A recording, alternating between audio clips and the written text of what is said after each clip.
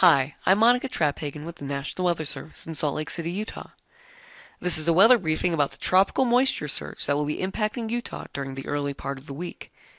This briefing was created on September 6, 2014, and should not be used after September 7th. So tropical moisture is coming for the state. It will result in widespread rainfall for central and southern Utah Sunday night through Tuesday, with scattered showers and thunderstorms over northern Utah Monday and Tuesday. The rain may cause flooding in slot canyons, dry washes, and over burn scars.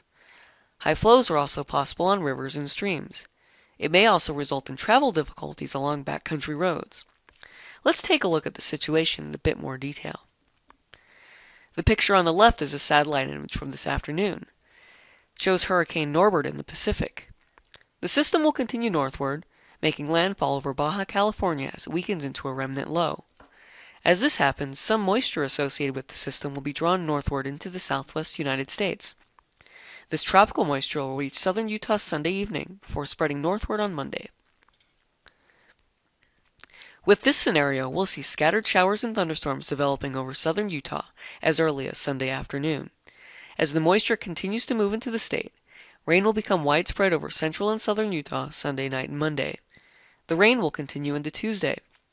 With the moisture moving farther northward still, we'll see scattered showers move into northern Utah Monday and Tuesday.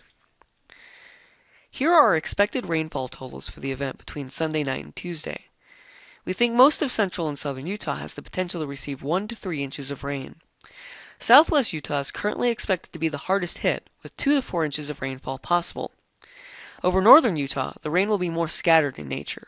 However, locally heavy rainfall is possible. The widespread rain will produce a few impacts.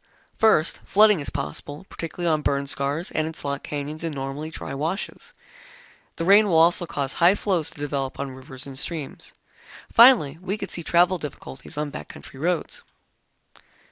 To summarize, moisture associated with the weakening Hurricane Norbert will move into central and southern Utah Sunday through Tuesday. This increase in moisture will result in widespread rain over central and southern Utah, with scattered showers and thunderstorms possible over northern Utah. Flooding is possible due to the rain, and travel on backcountry roads may also become difficult.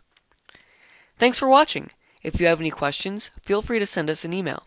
You can also like us on Facebook or follow us on Twitter.